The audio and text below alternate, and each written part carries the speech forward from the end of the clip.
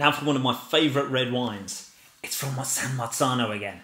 This is the Negroamaro Il Pumo. This is an amazing wine. It's so plummy and characteristic. It's got a little hint of spice, a lot of chocolatey flavours, and also some coffee characteristics. It is superb to drink with pizza and pasta. It's also so velvety and soft that you can drink it on its own. You probably may not have heard of Negroamaro, but it's a local varietal grown incredibly well in Puglia.